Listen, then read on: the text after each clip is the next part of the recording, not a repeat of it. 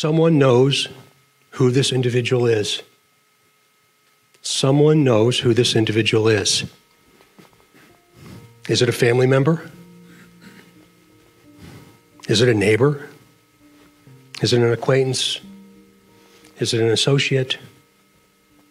Or maybe that one guy that lives over at that one place that just kind of not right.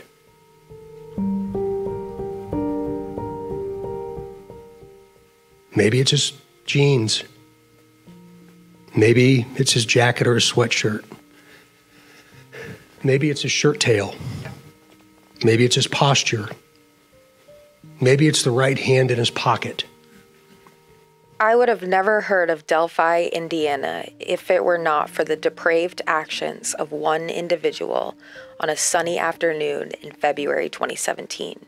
I wouldn't know the names Abigail Williams and Liberty German. My heart wouldn't ache for these girls, and my blood wouldn't boil over the fact that their killer has still not been brought to justice 5 years later. You see, it was a sunny day in the Midwest, unseasonably warm for February, and even though the 13th was a Monday, it was a planned administrative day off school. So best friends and 8th graders, Abby and Libby, had a sleepover the night before. The next morning, they ate pancakes for breakfast and arranged for Libby's big sister to drop them off at a local hiking trail in town at around 1:40 in the afternoon. But when the girls failed to meet Libby's dad at their planned pickup location around 3:15, he became extremely worried and began searching the area. The girls were reported missing around 5:20 p.m., and a massive search ensued. Hundreds of volunteers from the community came out to help in the search for the girls, but nerves began to escalate as darkness fell and temperatures began to drop. The search was actually called off around midnight in a controversial decision, citing concerns for volunteer safety because the terrain of the area is very rough and kind of hard to navigate, especially in the dark. So law enforcement did make the decision to call the search off and postpone it till the next morning. The following day was Valentine's Day, and at around 12:15 in the afternoon, the bodies of the girls were discovered in a wooded area on the edge of a private property, just about 50 feet up from the bank of Deer Creek. Law enforcement has not released information on the details of the crime scene, including causes of death, though the scene itself has been described as odd and with distinct characteristics or signatures, leading many to believe this was likely the work of either someone who had killed before and or would most likely kill again. We know the motivation of the crime is sexual and homicidal ideation, and we know that these girls' last minutes on Earth were that of sheer terror and brutality.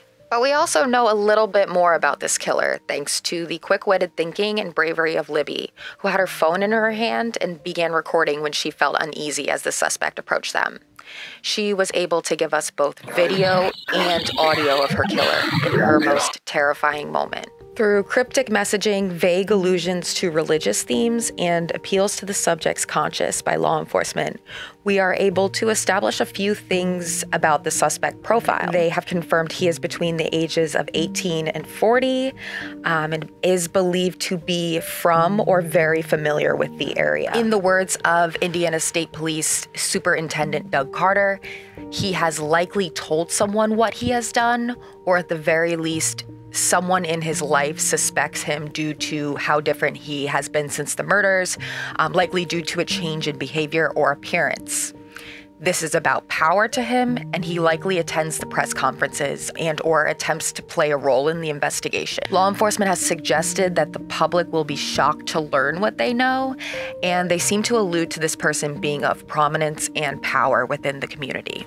Many credit the lack of an arrest after 5 long years to law enforcement's incompetence and apparent misjudgments along the way. And trust me, I will definitely have things to say when everything is brought to light. But at this moment, I have to have hope for Abby and Libby and trust what law enforcement is confidently saying is true. We are just one piece away from an arrest. What I think a lot of people tend to overlook in this case is that in order to make an arrest, law enforcement needs to believe that they have enough evidence for a conviction. They know they cannot mess this up any more than they already have. And because this is likely a death penalty case, I can kind of understand the hesitancy in making an arrest. So it begs the question, is law enforcement just waiting around for a member of the public to have an epiphany and identify this guy? In my opinion, no. They are waiting on somebody who's got some skin in this game, somebody close to the killer, to come forward, go on record, and who would be willing to testify and perhaps poke some holes in their alibi and testify to a behavioral change after the murders or anything else they may know or be suspicious of. That, to me, would fill in the gaps that could be reasonable doubt as to, whether law enforcement's person of interest is the guy on the bridge or not. So I think having somebody who is close to this person provide that sort of endorsement would make a huge difference in terms of the courtroom setting. But of course, that's just my speculation as to what this missing link could possibly be.